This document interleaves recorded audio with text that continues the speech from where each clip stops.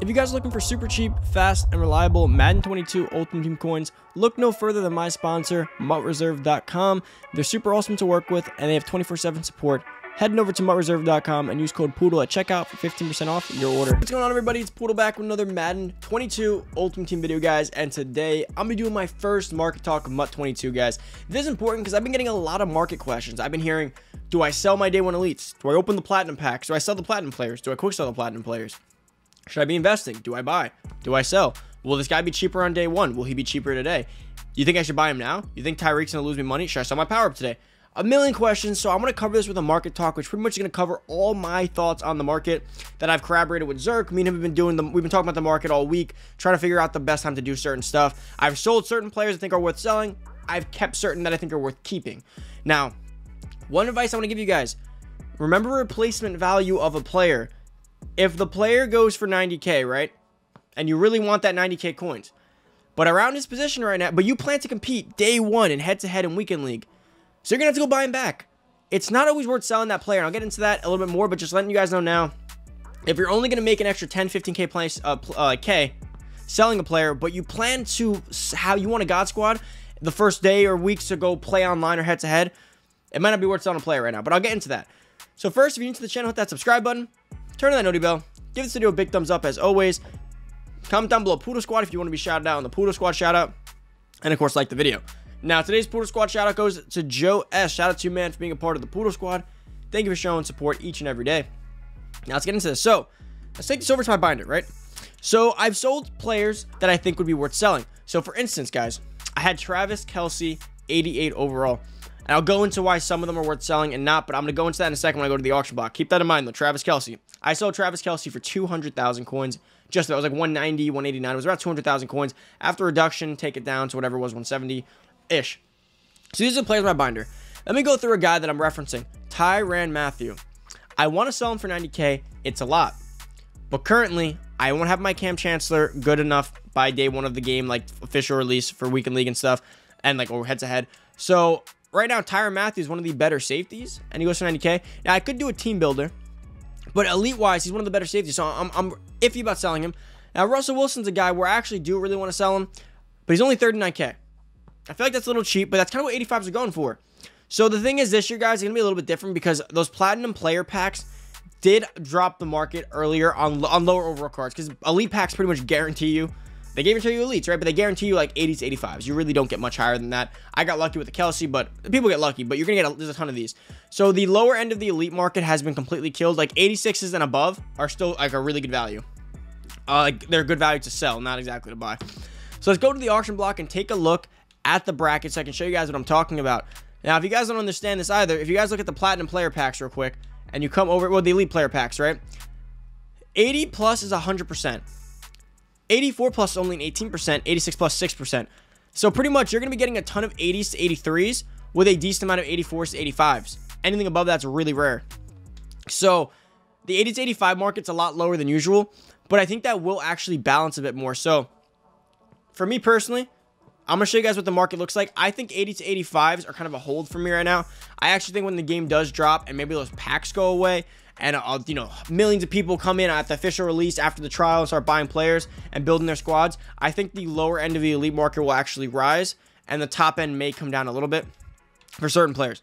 So let's start at the top tier. Let's talk about them. Patrick Mahomes is super cheap. Now, you may be asking, why is that? Is that a good buy? The problem is on the 17th, when everyone gets their pre-order packs, Patrick Mahomes is going to have a free 88 for most users that play MUT that pre-order the game, right? So Patrick Mahomes will not be the best value in terms of a base league right now. Davante Adams, why is he cheap?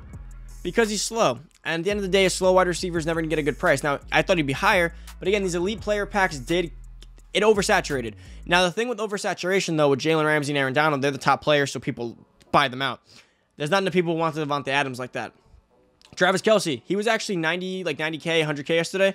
If you go look at his price values right here, the thing with Travis Kelce, in my opinion, is that he at one point, when I sold him, was about 200K, like I said.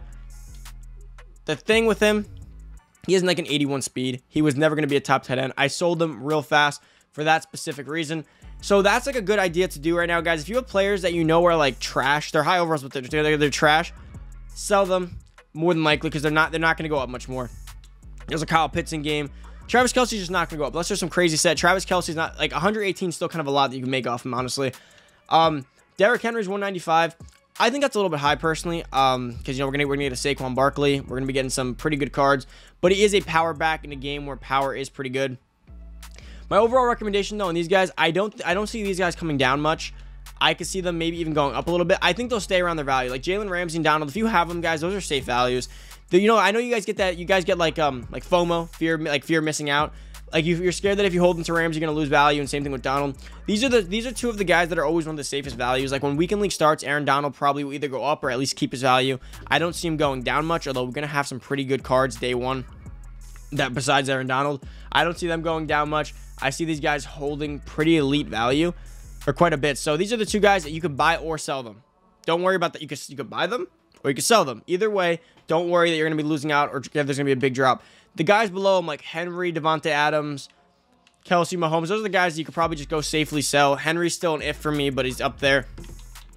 Right now, though, guys, my overall consensus on the market is this is a it's more of a seller market for certain overalls, and I don't exactly think you should be buying anything right now. I would prefer to wait till the market stabilizes. I'm not a fan of buying cards during the trial because here's the thing. You'll buy Johnny Hecker for 50K because you want to fill out your team. You'll buy Buckner for 60, then you'll buy Trent for 62, and then you'll buy Kenny Clark for 29, right? And then you go back in a week when the trial drops. Suddenly, DeForest Buckner's only like 45K. Suddenly, Johnny Hecker's only like 35K because he's a punter. Suddenly, Kenny Clark actually went up like 30K because he's actually really, really good. And, you know, but he was just oversaturated from elite packs. By the way, everyone's going to log on day one, go on some pack openings or buy some coins and go ahead and just start buying out a bunch of elites. So things I think the lower end's actually going to rise up a little bit because in years past, Aaron Rodgers would have been like 70K. You know, in years past, JJ Watt would have been like 70K. These guys would have been a little bit higher than they are.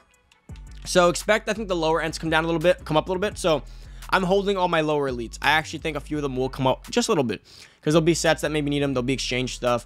There'll be people actually building teams. So for me personally, I'm probably holding on to my lower ones. But in terms of the higher ones, those are the ones I sold. I made my coins, as you see, with the 376K. I still have Tyrann Mathieu. I still have a few guys, but I'm selling most of them. Now, again, if you want to compete day one, you could be a little bit wary of certain guys like Kelce. You want to make those coins. I turned the 200K on Kelce. I could turn that into a Kelce and Devontae Adams right now. So it was worth it. But if you have like a guy like Donald and Ramsey, I'd probably hold them for this time being just to play with them and or see if they go up a little bit. Now, if we go up to this is the range that I'm going to talk about a lot, is the 84 to 85s. It's very clear that the 84 overalls are being a little bit undervalued right now. And this is where I was talking about. Like, if you have an 84, like, who's a good one that would like really just go up here? Maybe like a Bosa, maybe a Chandler Jones, maybe Ronnie Stanley, Minka. These are some guys that I could see going up a few K when the game does drop. Not a lot, but enough to really just be valued. Now, the problem with 84s too, the team builders kind of oversaturated the market as well. And these are some really good players like Kwity Paye, super fast. We have a Justin Fields in here. We have CeeDee Lamb. There's some pretty good guys in here. But overall consensus that I want to get out there, like I said, buy, hold, or sell. If it's 85 or below, I'd say you could pretty much just hold them. I mean, you're not going to lose much. If you sell, you could safely sell and go ahead and be like, okay, I'll lose a few K, but I'd probably hold because, again, first off, that's going to build up your team. You're going to need players day one if you want to play online. And again, they could go up a little bit. They're good cards and they're cheap enough to hold. If they're top end players with trash stats, I'm selling. Like if it's like Travis Kelce's, those top players that just aren't good, they're too slow, I'm pretty much selling. Devontae Adams, I don't think they'll be that useful price wise, although Devontae's getting really cheap. Now, if they're the top tier players in the game, I'm holding. Because typically, if history repeats itself, when Weekend League does drop, the top end players actually get a boost in price because people want to go buy teams for Weekend League. So for me, don't buy. I'm not buying anything during the trial. I'm not touching the auction block right now. I'm gonna wait till the market stabilizes because I hate market movement. I hate when I buy a team and the market starts moving a lot. I like to buy my teams during like stable periods of time, and that's kind of what we're dealing with right now. It's a very stable. It's gonna be very stable come the first week of the game. Once everything's out, and I want to see everyone in the game because once we have to see how many users come into the game day one and how that affects the market. Everything go up, everything go down, but it won't stay the same, and that's for sure. So you don't want to be on the wrong end of that. So I like to just kind of wait. I like to grind. In my opinion, guys, this week what you want to do is sell the players you're not going to use. Sell the players you know it's good value. You can make investments though. If you're going to buy, make sure it's for investment purpose. If you see an Aaron Donald for 180. Know that he'll go up to 2 something. If you see Jalen Ramsey snipe for like 150, know that's a good price. If you see a Josh Lambo kicker for like 5K and you know he goes for 20, good price. If you know it's just some power if you want to invest in, that's fine. I wouldn't buy to play because this week you're not really playing online. You're playing offline. Save your coins, build up the stack, and be ready to hit on the stabilizing market. But that's about it for the first market talk of Madden 22. Hopefully it does help you guys out. If you're new to the channel, hit that subscribe button, turn that noty bell, give this video a big thumbs up as always. And if you guys want to be shouted out on the Poodle Squad, like the video and comment down below Poodle Squad. Thank you for watching. I'm out. Peace.